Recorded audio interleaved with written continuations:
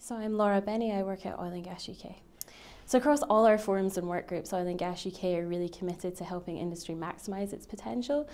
And we know there's a 2.1 billion barrels of contingent resource lying within existing fields, and well interventions are going to go a long way to helping industry unlock that volume. And conferences like ICOTA are really going to help industry maximise that potential by helping them share best practices, share case studies, also learn about new technologies, but also make those connections and network with others working within the interventions community. So Oil and Gas UK will be sharing some of its insights and analysis into the well interventions data that we have. But some of the key things that we're looking at this year is subsea. We're really looking at the fact that subsea is seeing low intervention rates at the moment, and they're also quite high cost. So we're looking at how industry can help make that business case for more subsea interventions, and also look at how we can help campaign work unlock more subsea well intervention activity.